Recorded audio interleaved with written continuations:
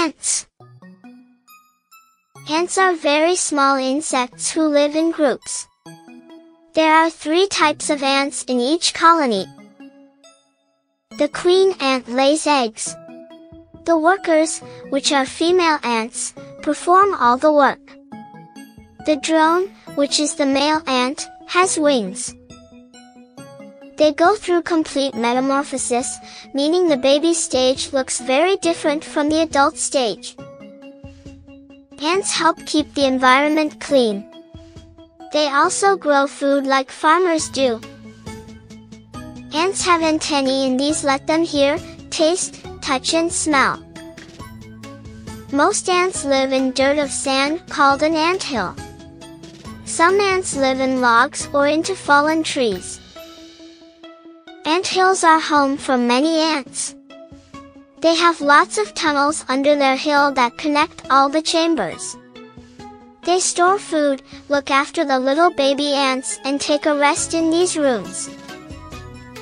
Leafcutter ants are super strong. They can carry up to 50 times their own body weight. That's almost the same as you trying to lift a car. Carpenter ants build their nests inside wood. They dig smooth tunnels inside the wood just like a carpenter. Fire ants have a painful sting that feels like a burn from fire. If there is a flood, they can survive by building a temporary raft from their own bodies called a bivouac.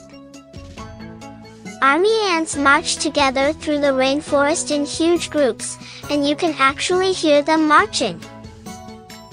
Jumping ants have strong jaws and they could jump across a big book in just 5 leaps. Little black ants make nests under rotting logs and rocks. But they may come into people's houses looking for food. Weaver ants live in trees.